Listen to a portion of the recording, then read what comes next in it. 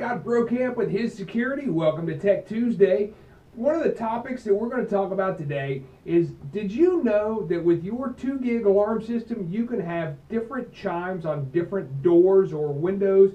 Anywhere that you have a contact, you can have a different chime. There's up to 13 different sounds and chimes that you can actually have.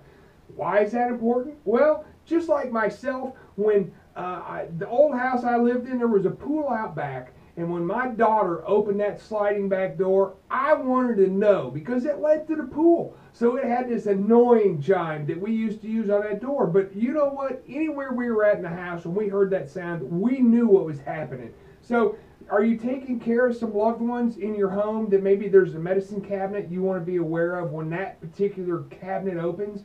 What about, I don't know, maybe even a pet door? Anything that you can think of putting a contact on, you can have selective notification sounds.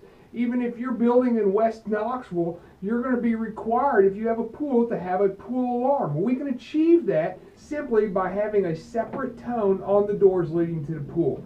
If you have any more questions about separate notifications or chimes for your alarm system, give us a call, 865-474-9495.